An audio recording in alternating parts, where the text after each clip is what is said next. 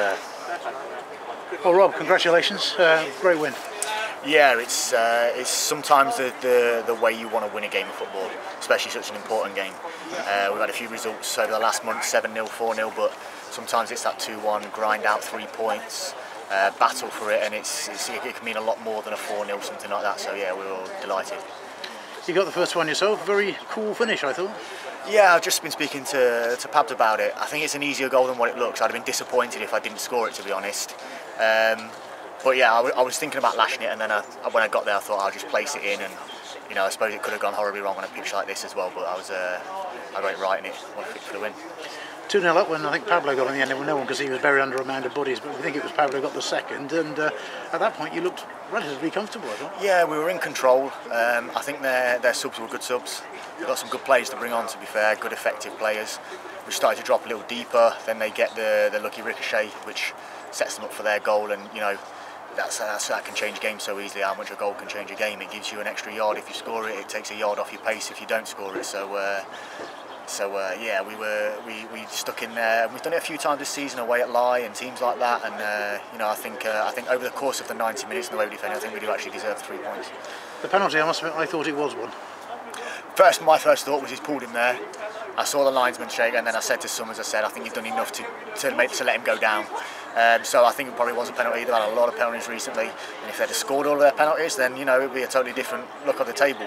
But Horses made himself big. It's a poor penalty, to be fair, very poor penalty, and luckily it's come off Horses' legs and bounced away to safety.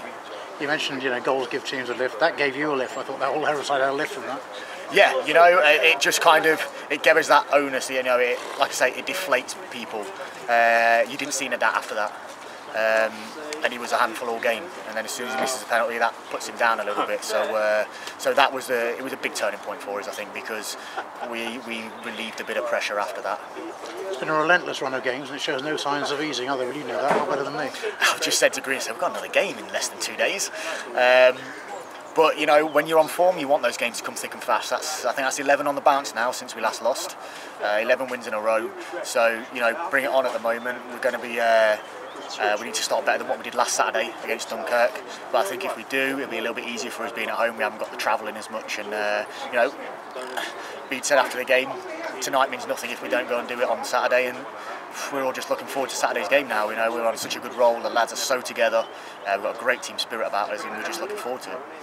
If you were summing up the last week, if I'm summing up, you correct me if I'm wrong, got out of jail at Dunkirk, big time, then played very well in the second half down to Walsall, would deserve that one, and ground out a very good win here tonight. Yeah, 3 totally different performances really. Poor one on Saturday. That was after a great performance at Long Eaton.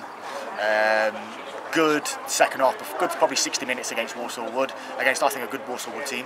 And then today it's a totally different game. We've ground one out, we defended well, which we didn't do against Dunkirk. And you need to have those 3 things to your game if you're going to win the league.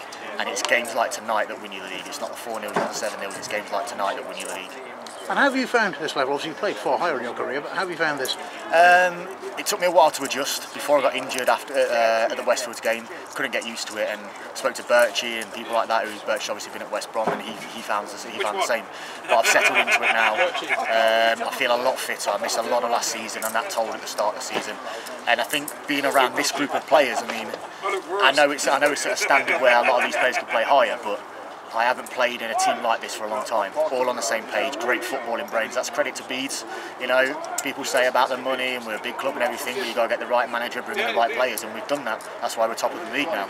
And I'm just enjoying it. I'm confident. I feel like I'm not going to have a particularly bad game anymore and everything. I'm enjoying it. I love playing with these lads, and I'm just looking forward to the next 7 games in the league. What a night. Thanks for your time. Brilliant, thanks.